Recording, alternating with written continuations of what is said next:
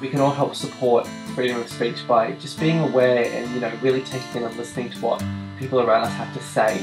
Something needs to be said, I say it, even if it leads to bad consequences at times, because if you want to live better with each other, we need to listen to one another and be more understanding.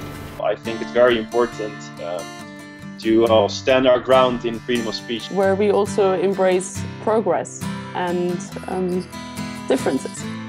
People attacking journalists and attacking cartoonists and using violence against people who, you know, devote their whole lives to spreading information and not violence is a horrible thing. Jesuischarlie, but let's take responsibility together for really a better world. And I think that our sound, the sound of the young people, is becoming even more and more important.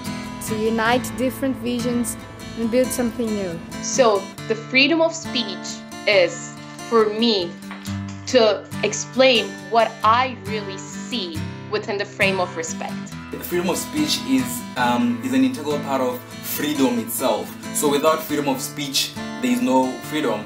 Practice the way of life that you have chosen to practice without being afraid of persecution and discrimination. We are individuals with unique opinions, and while we can be faulted for them, we should not fear for our safety. Being able to get messages out there is very important.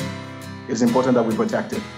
For me, freedom of speech of the French cartoonist means freedom of creating, freedom of commenting, and freedom of expressing myself without ever fearing for my life or fearing of being threatened.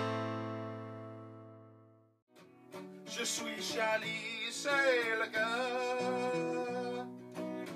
Je suis Charlie, c'est le monde. Je suis Charlie, c'est la vie. Je suis Charlie, c'est le monde.